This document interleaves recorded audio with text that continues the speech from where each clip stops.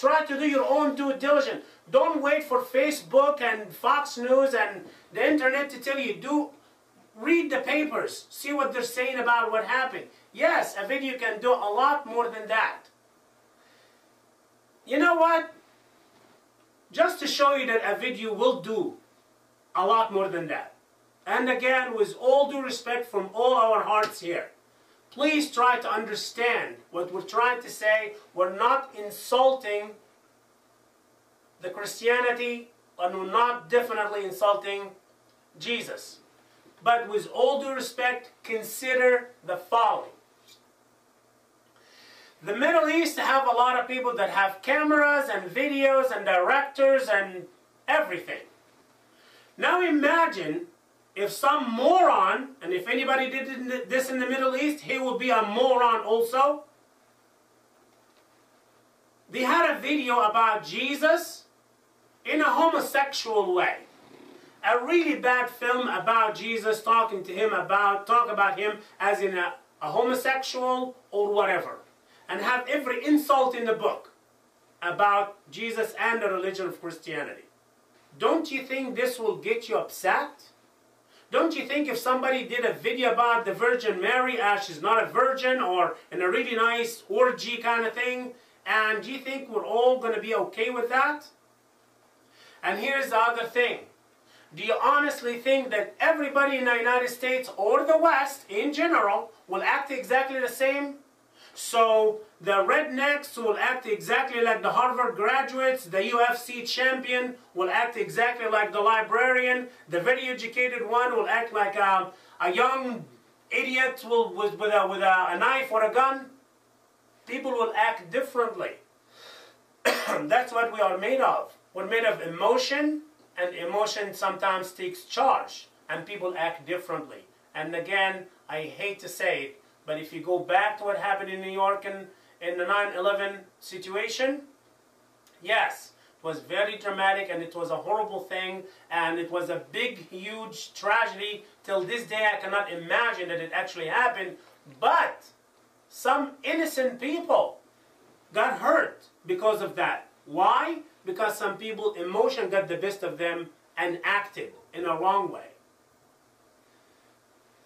The sad thing is, this is not the world that we want to live in. The Middle East burned Bibles, the United States burned Quran. Middle East put a video about Jesus in a bad way, somebody put a video about Muhammad in a bad way. This is not the world we're living in, and this is not the world we want to live in. Respect is a big, huge thing. Whether the West respect the East or the East respect the West, respect is a big, huge thing. Even as important and as a big deal as communication, we have to communicate with each other as two countries, Egypt and the US, and as two cultures, the East and the West. We have to understand each other.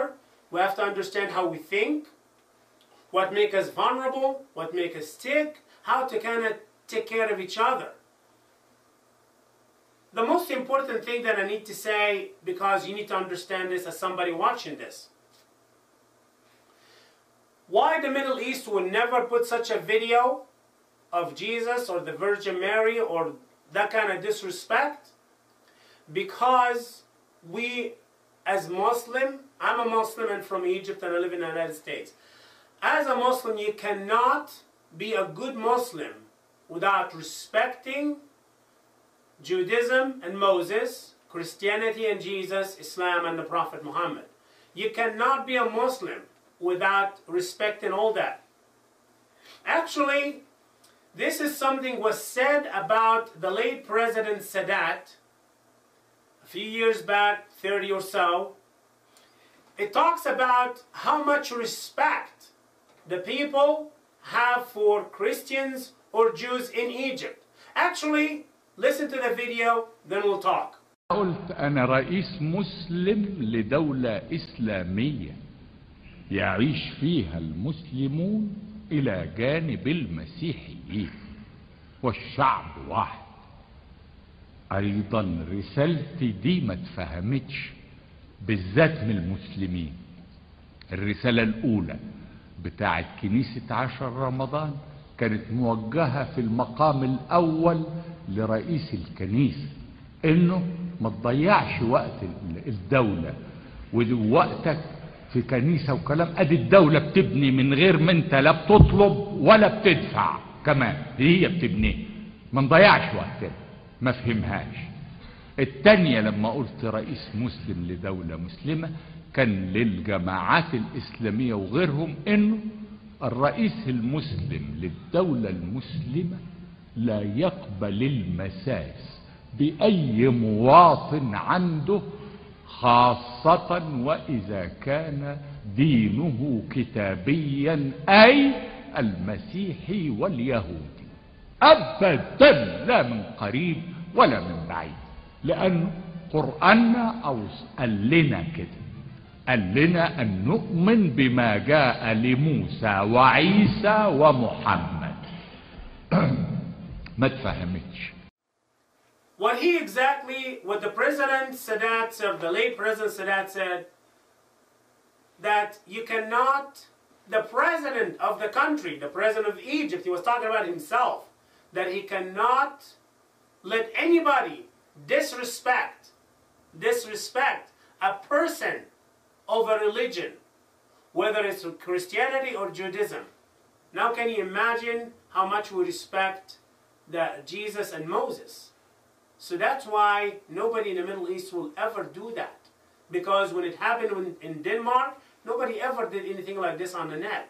And when it happened with the video, and it happened like a month ago or a few weeks back, nobody will ever do anything like that. Because the utter respect we have for all the religions that came from God. And again, what we're trying to say is, look at what happened with President Obama. He respected other religions and other leaders, that he went all the way there and said, we're sorry. It's not us. It's not the government. It's not the people. It's one moron. That's it. So you need to at least respect that part with him. Now look what's going on right now. People are arrested in the Middle East. A few people arrested in Libya or something like that, and they're going to confess that they did everything, of course, to kind of make everybody happy. And we're going to accuse others and blame whomever just to kind of find somebody to blame. Actually, Fox right now is blaming President Obama. He's know what was going on. He knew everything lifetime, and he saw everything, I don't know, on YouTube or whatever. And Fox News getting all the information and news from Facebook and the internet and the Inquirer. And now they're blaming Mr. Obama for all that's happening there. Still come back to President Obama. It always, no matter where you go, it always come back to President Obama. And Fox News doesn't care about fact checks. Fact checks, no big deal. Just throw things and see which one will stick. The proof thing, it's just a theory. We don't care about proof. Just throw things at the president and see which one stick. The Colbert report, he really gave a good advice to Fox News. Here it is. That's a great advice. It will be a great thing that, I don't know, they might learn something. Election, ladies and gentlemen, should not be about how we can make somebody else look bad and how we can take another term from somebody so he doesn't be another 4-year president and we'll do this with whatever we have. Election should be about facts, issues, challenges, solutions to these challenges, not speculation, manufactured truth, and lying to win an election. That's not the way election should be about. Election is very important. It is extremely important, especially in the United States, because we have absolute democracy. An absolute democracy, an absolute dictatorship, and what's in between. That's a discussion, another discussion. Hopefully you'll come back and see that one. So by the way, this is our next discussion with E2020. Hopefully you'll come back and see exactly what we're talking about, because election is very important. Election is the most important thing, especially in the United States. So who has the right to vote? And is voting is a right or a privilege? That's a very big question that we need to ask. So hopefully when you come back next time, we'll talk about this and you tell us what you think. So in closing, ask yourself this: which is more important, foreign policies or domestic policies? We understand that they're both really important, but we need to understand that foreign policies is a little bit more important than domestic policies, and here's why. If you have a great economy and you have a wonderful prosperity, then you have a war. This war took everything you built here. All the prosperous economy that you have is going to be gone in a war, whether it's small or big. President Bush put us in 2 wars, and we suffered for 8 years as American citizens. And now the whole country is suffering. That was because of wars and other bad decisions. But that's not the time for it. World War II, if you like to read history, World War II is actually one of the biggest problems and the biggest things that happened in the United States that actually affected the United States morally, family values, economically, till this day. A lot of people really don't see it that way. But again, it's a very good discussion. Hopefully you'll come back, because World War II had a big, huge effect on the United States, especially with family value, economics, and family dynamics. So now we'll go back to the word of, is the foreign policy more important or domestic policy more important? The thing that you need to remember is about President Obama and the way he acts with everybody in the world. He actually tried to understand how people communicate. He's trying to understand, what can I do to help you? That's a very big thing with foreign policy. On the other hand, Governor Romney, when he was in England, I don't know if you ever watched TV or the Olympics, but here's what he said about him, and here's what he said when he was in England. Private security firm not having enough people, the supposed strike of the immigration and customs officials, that obviously is not something which is encouraging. Well, our North America editor, Mark Mardell, is travelling with Mr. Romney. Mark, if he's here to make friends, he's got a funny way of showing it. Exactly. Today's headlines in London really raked Romney over the coals. Dubbed the party pooper in the Daily Mail. So here's another thing that was said in the paper about Governor Romney. We talk about his foreign policies. And this is the newspaper from Utah, believe it or not, was talking about Governor Romney's foreign policy. That just scared the crap out of everybody. To be honest, it scared the crap out of us. Because another war in the Middle East or anywhere, we really cannot afford it right now. We cannot afford it in any way, shape, or form. But to talk about domestic policy just for a little bit, we're not going to get into it too much, but here's just a little bit about domestic policy. The Obamacare, or what's dubbed as Obamacare, I think it's called the health care reform. So the health care reform, which is dubbed as Obamacare. Here is one little thing to look at.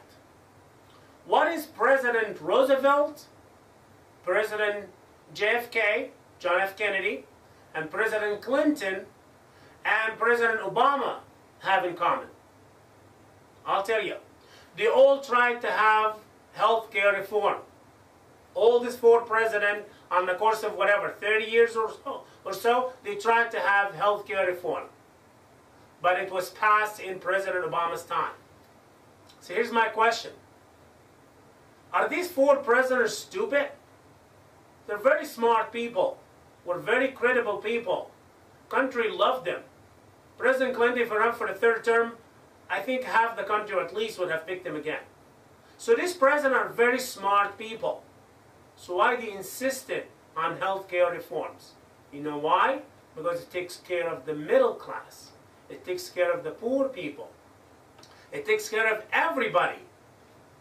So, would you like a president that cares about the middle class and 100% of the people? Or a president that only cares about 47%, I'm sorry, about 53% of the people, or whatever the percentage is? My whole point is, healthcare reforms was very important.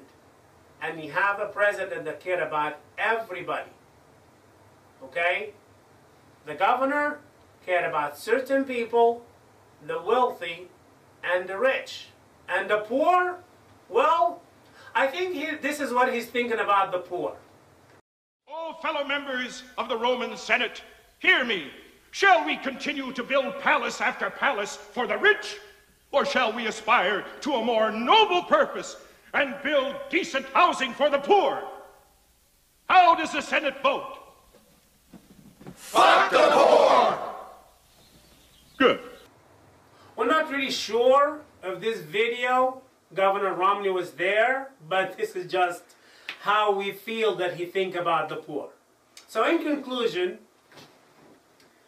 if nothing else, this video, ladies and gentlemen, it was a very sad, sad event that it happened. But it had one very serious, conniving, evil purpose, was to hurt the president, President Obama, and with him, the Middle East and the relationship between the Middle East and the United States, or Egypt and the United States. So how can we help President Obama? One word: vote. Especially if you are a Middle Eastern. I don't care if you're Christian or Muslim, it doesn't really matter. If you look like that, you need to vote for President Obama. This is the most important thing that you can do to help him. If you're not registered and a U.S. citizen, go vote. Register your name and go vote. One of the biggest privileges that we have as people in the United States, specifically people from the Middle East, is that we actually can vote. So please vote. You're helping the man to sustain the respect and the love that we are gaining back. So when we go to Europe or go anywhere and we say we live in the United States, people actually say, oh, great. Instead of in some other era, people who are hiding that they are from the United States. So, forward, please vote, and please help President Obama to win this election. Please sign your name if you don't have a voting ID, and vote for President Obama. Help the man to help us as a world and as a country to move forward. And hopefully all this group effort will have a better economy and a better U.S. So hopefully we'll have a better economy and a better Egypt, and close the gap between the United States and Egypt and the West and the East as well. Thank you very much. Enjoy the rest of your day. يا